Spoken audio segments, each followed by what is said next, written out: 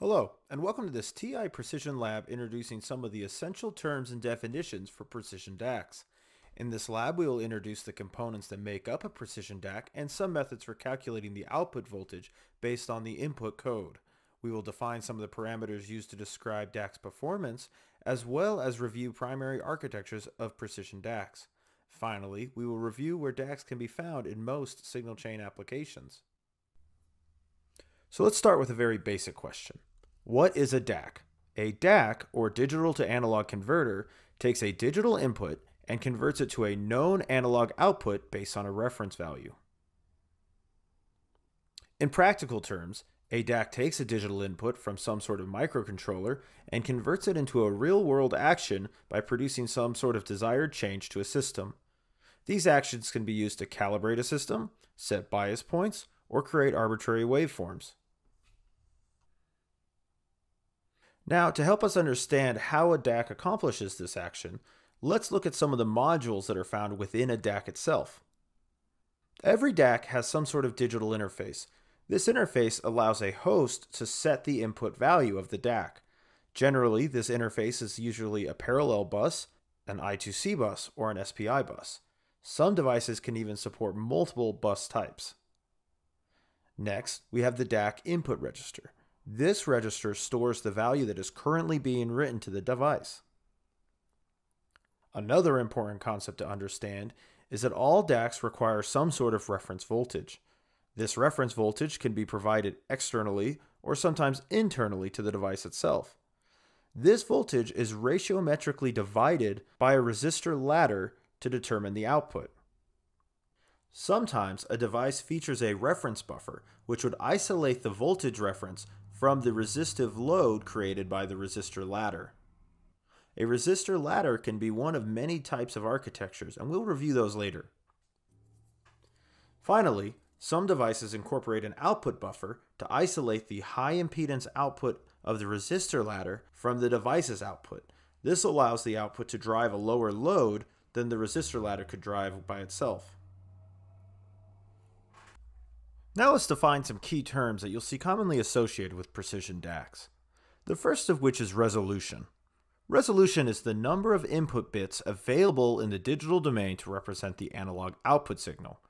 Typically, this ranges between 8 and 20 bits.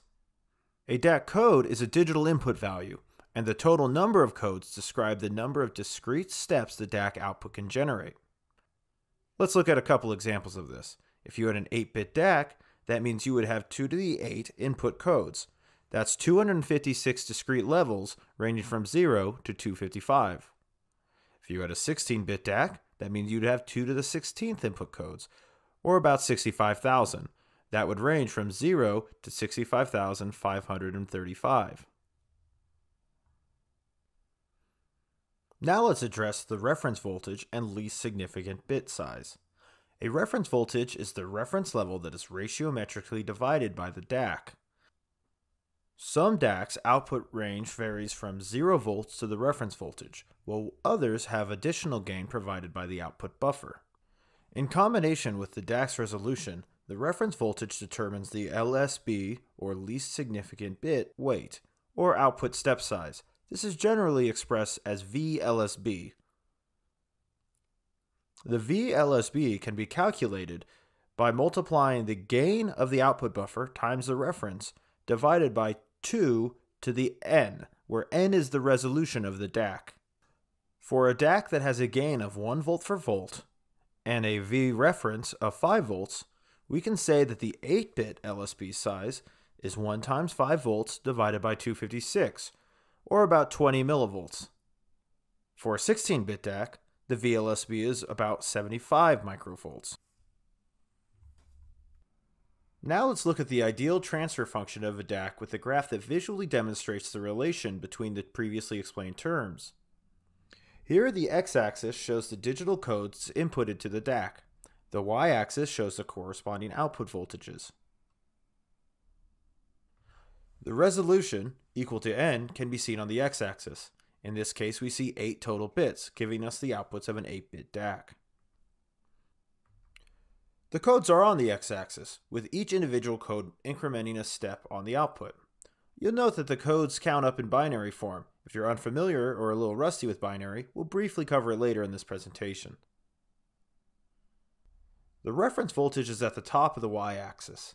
Along with directly affecting LSB size, the reference voltage limits the possible output of the DAC. The LSB is the height of each step. For this 8-bit DAC with a 5-volt reference, each code increments the output by about 19 millivolts. The full-scale code is the largest code that can be written. This is limited by the resolution of the device. The full-scale code here is 255. The full-scale voltage is the voltage output of the DAC at the highest possible code. Here, that is about 4.98 volts. The transfer function is a convenient way to describe the relationship between the input code and the output. With it, you can determine the output voltage for any code.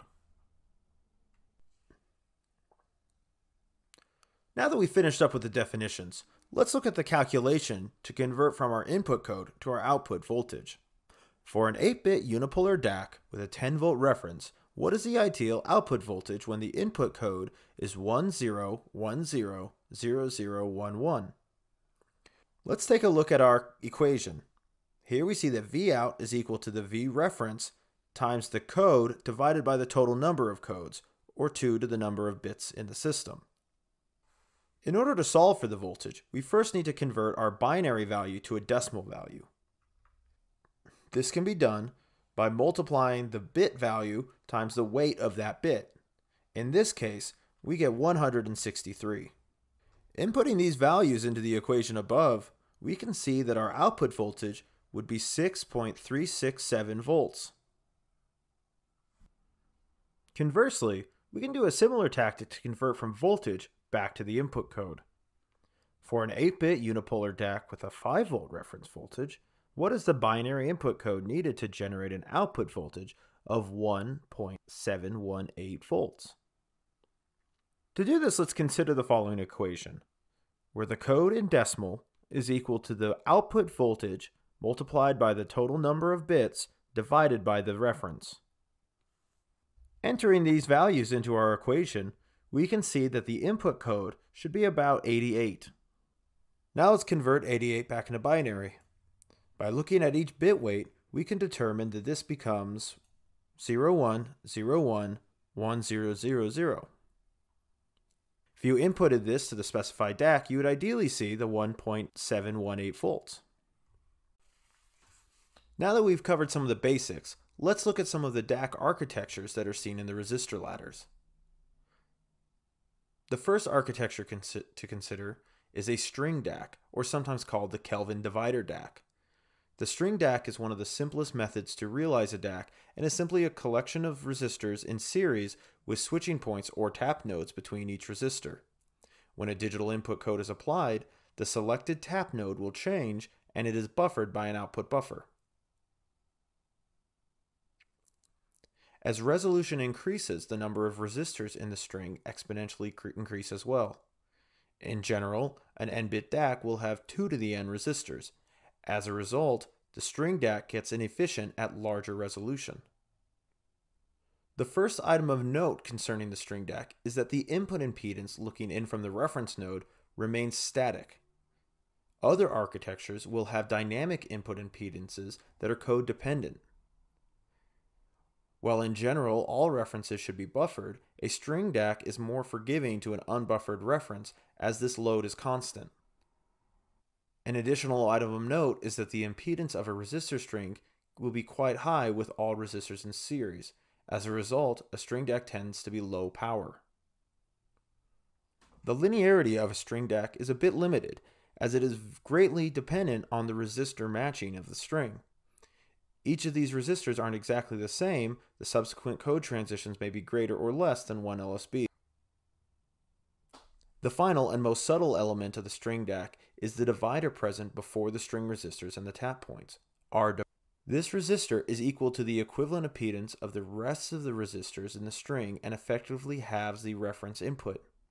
This is done in an effort to keep the common mode input requirement of the output buffer very low and to keep costs low while delivering good performance. To compensate for this, the output buffer is usually a non-inverting gain of 2, and sometimes the feedback resistor can be digitally controlled to change the gain. Now let's review the R2R DAC architecture. The R2R DAC is a more complex method of realizing a DAC than a string DAC. The chief benefit of the R2R DAC is the number of resistors required to realize the design is fewer than the string DAC. We only need one R and one 2R pair for each bit of resolution. An intuitive way to think of an R2R DAC is as a binary weighted divider. The 2R leg in parallel with each R resistor in series creates a binary weight. As a result, we only need one switch for each of the bits resolution. The switch is either connected to ground or the reference voltage.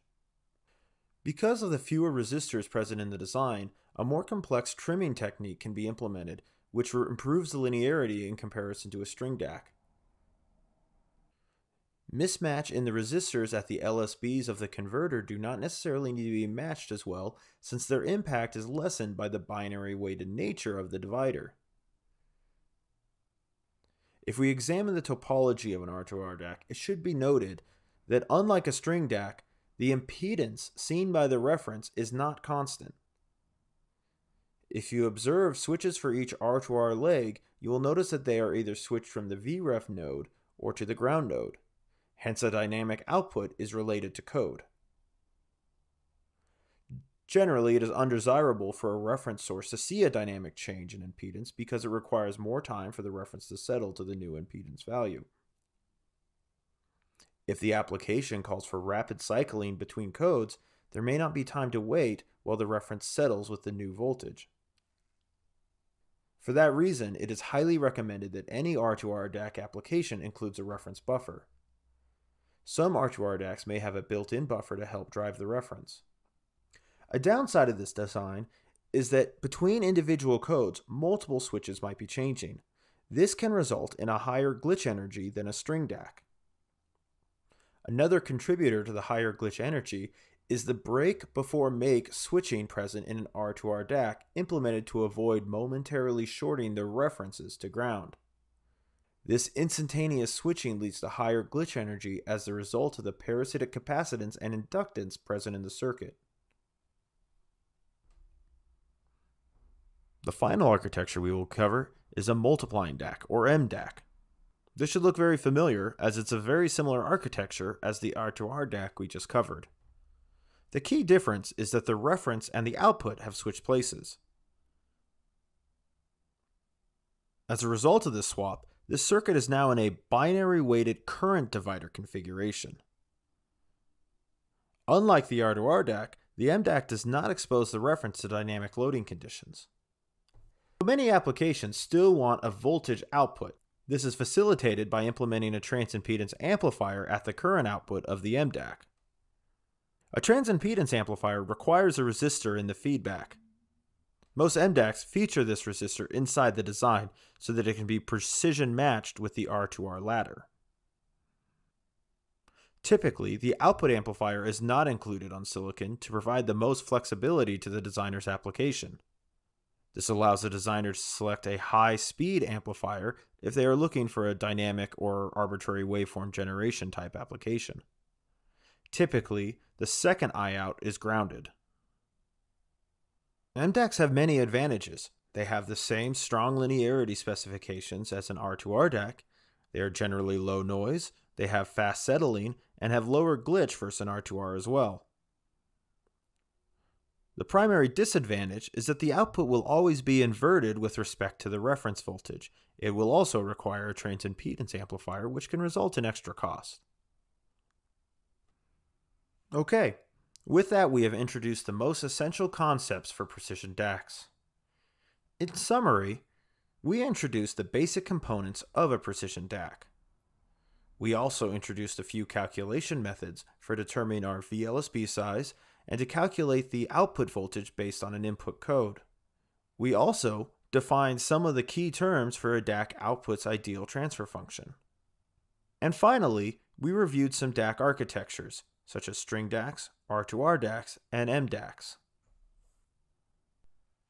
Now let's do a short quiz to cover what we've learned today.